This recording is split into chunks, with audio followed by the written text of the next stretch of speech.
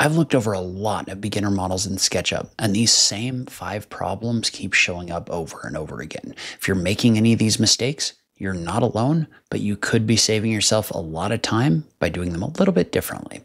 Let's go ahead and just jump into it. All right, so mistake number 1 that I see all the time is not modeling on axis. This can create a ton of different problems, and it's usually created by new users not knowing that they can actually inference to different directions. So say, for example, that you were just trying to draw a flat plane like this one, and you just had a little bit of a mistake there, right? Like a little bit of an up right here, and you kind of drew in this direction. And so it looks like you're drawing square, but you're actually not. And so if you drew that one line, not square, notice how you're not going to be able to close in your faces, and nothing is going to work the way that you want it to work. And so what you end up having to do is you end up having to do this thing where you start coming in here and filling in faces and trying to figure out what you've messed up and all of that. And it's just not really fun at all. It can also lead to issues like this one where you have things like walls that just are a little bit off. Not a lot, but a little bit. And so when you push-pull, things aren't aligned anymore. And so you end up having really crooked walls. You end up having roofs that aren't necessarily aligned, things like that. Now, how do you fix this? You use inference locking. So the way this works is when you activate a tool, you just need to make sure that you either hold the shift key when you're drawing in a direction. So notice if I hold shift right here, it's going to lock me to this red direction. Or tools also have keyboard inference locking. What that means is, say you activate the line tool right here, tap the right arrow key. Now you're locked to that direction so that you know that you're drawing on the actual axis itself. And when you know that you're drawing on the axis itself, then you know that your faces are going to fill, everything's going to be straight up and down, and you're not going to have problems anymore. So use that inference locking when you're drawing in SketchUp. And by the way, I do have a mini course that helps you practice these different things. It helps you learn by modeling. So this is my beginner modeling workout pack. It's basically a collection of 5 different projects that you can follow along with me and model that are going to teach you all of the different concepts that you're going to need to get confident modeling in SketchUp. So from learning your basic modeling tools all the way through the right way to make copies, the way to cut holes and openings, and then we're going to cap it off with a complete project where you're going to create a 3-dimensional model as well as 2-dimensional plans from that model in layout. So if you're someone that wants to follow along and learn by modeling, definitely check this out. You can check it out at TheSketchUpEssentials.com/beginner modeling. Oh, and by the way, it's on sale for 30% off through the end of the week. And so mistake number 2 is one you've probably seen before. If you've ever seen a model that looks like this, where it's just a whole bunch of raw geometry put together, you know it can be painful to try to make changes, right? All your geometry sticks together, and you've just got this issue where making changes and adjustments really hard. So say that you've got a window and a wall like this one, it can be really hard to move that around because it's almost impossible to just select the geometry that you want in order to make those changes. So how do you fix this? You group as you go. So basically what this means is your models should look more like this, with everything neatly organized and grouped, which means that your geometry isn't going to merge together. So in this situation, say that I've got a wall like this one, and I want to make a change. I can just adjust where the opening is inside of the wall by picking up that raw geometry. Then I can go into my windows group, and I can just move that window into the opening itself.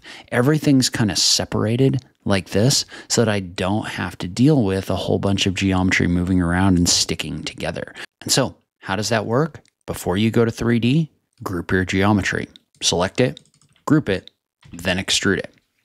What that does is that puts your geometry already in a group like this.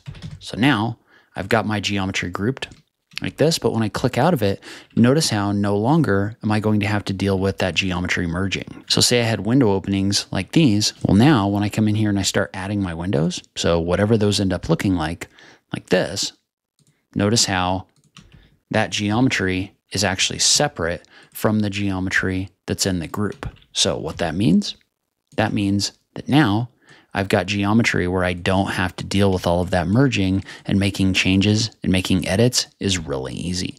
Not grouping as you go can lead to a ton of problems. Issue number 3 is no organization. The problem with no organization in a model is it means it's very difficult to isolate things to work on them. So say you needed to make a change to this wall behind all of your cabinets, or say that you needed to just take a look at your doors or something like that. So in a model like this one, we just don't really have the organization set up where I can isolate those different things. There's a whole bunch of different tags and things like that, but they're really hard to actually deal with. And so on the other hand, if we group like objects like this, so if you've got your doors and windows in a group, your shelves in a group, all of your different parts and pieces in a group like this, and you can actually see those by going into my outliner. So I use the outliner to stay organized. I've actually named those different things, but in addition to naming those different things, I also have tags set up so I can toggle off things like my appliances, like my furniture and fixtures, like my light fixtures and things like that. So if I need to get to just like a singular piece inside of my model, that's really easy to get to. So I've got all my entourage set so that I can toggle it on and off like this. So by organizing your model, what it does is it gives you the ability not only to get in and edit different things, but also to set up different views and stack viewports on top of each other inside of layout. So by organizing your model and making sure that you're able to toggle everything on and off whenever you want to, it gives you the ability to actually get in and edit without like frantically clicking on a whole bunch of different things inside of your model. The other plus to this is you can actually toggle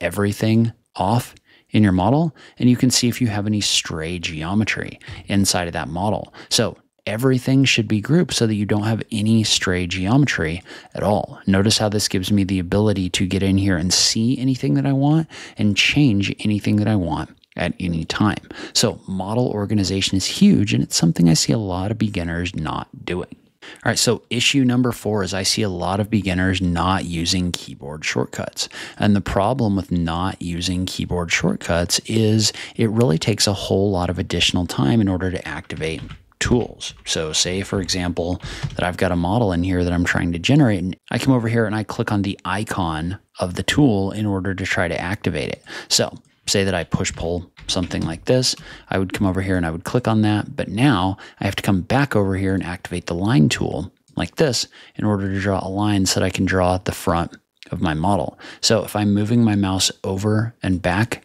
every time I need to do something, it's just ridiculously slow. And so what should be happening instead is beginners should be learning to use keyboard shortcuts. And so what keyboard shortcuts are is they're shortcuts on your keyboard that allow you to quickly activate different tools. So like the L key activates the line tool, the R key activates the rectangle tool. And so when we do that, what that does is that makes modeling inside of SketchUp significantly faster, because you can see that I can actually just tap the keys on the keyboard in order to activate those different tools. So E key for the eraser tool, for example, P key for the push-pull tool.